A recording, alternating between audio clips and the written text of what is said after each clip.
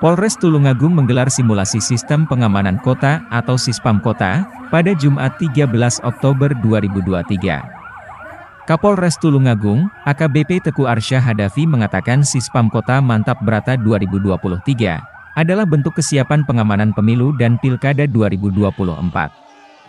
Pengamanan ini melibatkan Pemkab Tulungagung, polisi dan TNI, serta masyarakat. Sejauh ini sudah ada pemetaan daerah rawan saat pelaksanaan pemilu dan pilkada mendatang. Setiap tempat pemungutan suara juga dipetakan dengan status sangat rawan, rawan, kurang rawan dan aman. Selanjutnya pengamanan setiap TPS juga akan mengacu para status yang ditetapkan ini. Dalam simulasi ini dilibatkan 360 personel dari berbagai satuan dan polsek jajaran. Sementara PJ Bupati Tulungagung, Heru Suseno mengakui, salah satu tugas yang diembannya adalah mengamankan pemilu dan pilkada. Karena itu Pemkab Tulungagung akan mendukung pengamanan dari tingkat desa, sampai di kabupaten secara umum.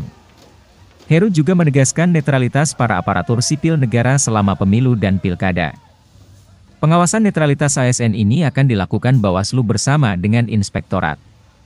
Heru mengingatkan bahwa ada ancaman sanksi serius pada ASN yang kedapatan tidak netral. Kami melaksanakan kegiatan simulasi Sispamkota untuk operasi Mantap Brata 2023. Ini merupakan bentuk kesiapan Kabupaten Tulungagung, di mana pihak kepolisian beserta TNI dan stakeholder terkait dan pemerintah daerah kami siap mengamankan kegiatan untuk pemilu kada, pileg serentak di Kabupaten Tulungagung.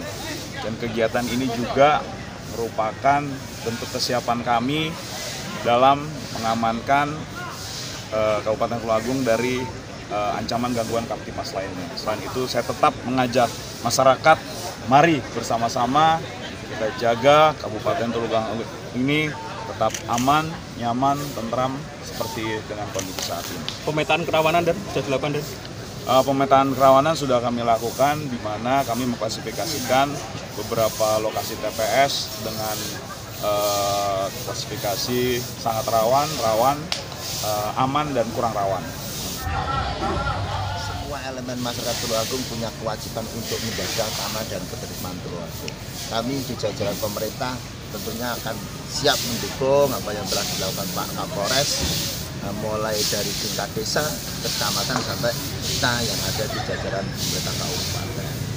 Nanti tingkat kerawanan akan kita petakan bersama Pak Kapolres, mana yang harus di-push, misalnya ditambah anggotanya atau dan lain sebagainya, akan kita bahas berikutnya.